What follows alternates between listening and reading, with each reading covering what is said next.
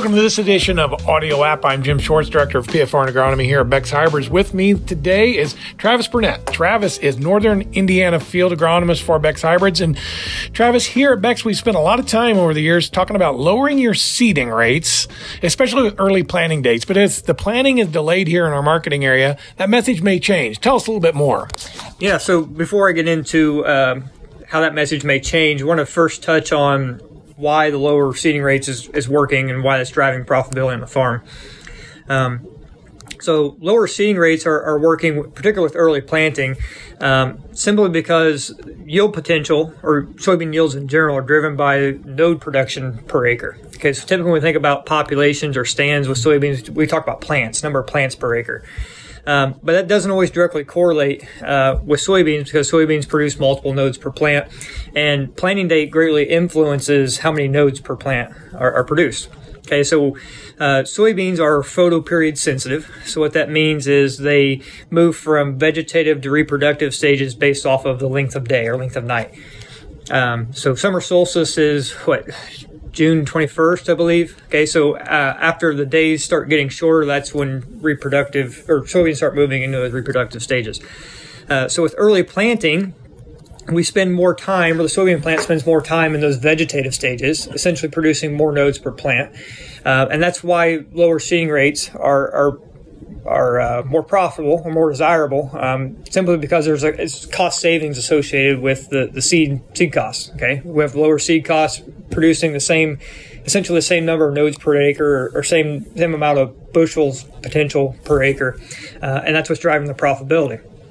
Now, as planting is delayed and pushed back further here, we're going to spend less time in those vegetative stages prior to moving into the reproductive stages. So we will not produce as many nodes per plant. Therefore, more plants are going to be required for maximizing that node production per acre, or maximizing yield potential per acre.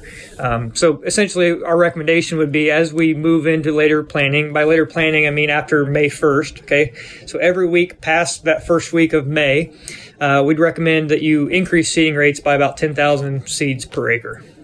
So for instance, say we don't get planted till the last week of May, you're going to essentially be planting 30,000 more seeds per acre than what your original target population would have been in order to maximize yield potential. Now, there's lots of PFR data that would help support this. So if you compare our economic optimum seeding rate for soybeans, typically we talk about 100,000 being the economic optimum. We're not saying that's the most optimum seeding rate for every acre by any means, but those are with early plantings, okay, early planting dates at the lower populations.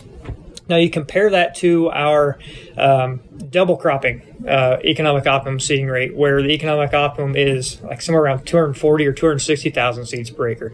So that's essentially capturing that, what I'm talking about there, on the number of nodes produced per plant. Later plantings delay, we need more plants to increase the amount of nodes produced per acre.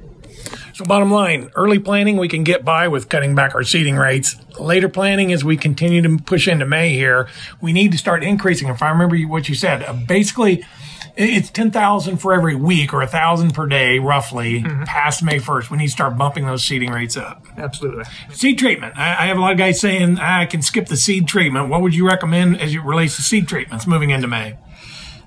Seed treatments are still important, especially if you think of the reasons why we're delayed planting, right? So the reasons we're not in the field currently is because it's too wet, right? In these saturated soil conditions.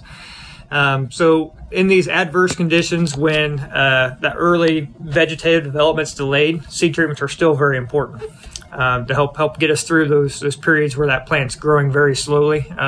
Typically, that's the case with the saturated soil conditions, and even cool soil conditions. A lot of parts of our marketing area up to this point. So, yeah, seed treatments are still a vital piece in establishing a good stand with soybeans. So as we move into May, Travis, increase our seeding rates, maintain seed treatments. I know Becks, all our soybeans come treated with Escalate yield enhancement system, because we realize that even later planting does not guarantee a disease-free environment. Correct.